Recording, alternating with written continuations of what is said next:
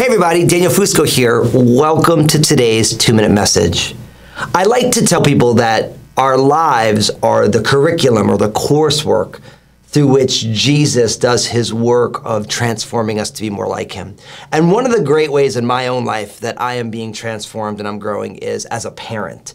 And mostly because, you know, when we first started having kids, we were parenting little kids, and now I have an almost 19-year-old and an almost 16-year-old and a 10-year-old. And what they need from me as their dad and my bride Lynn as their mom is a little different than what they first needed when they were newborns. When they were newborns, they were completely dependent. Now it's like, you know, some of them are adults.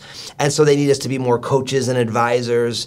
And they're adults, so they're looking to kind of work through issues and talk through issues more than just me telling them, hey, this is what you're supposed to do or whatever. And I'm reminded that that's also how God works in our lives. When we are brand new babies, he needs to, we are completely dependent. And as you walk in this dependence for a long time, God expects us to walk by faith because we trust him.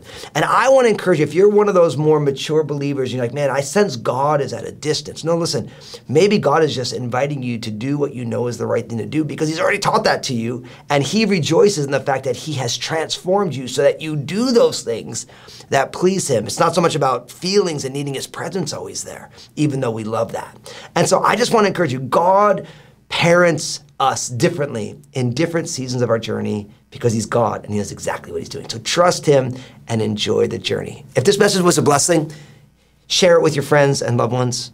God bless you all.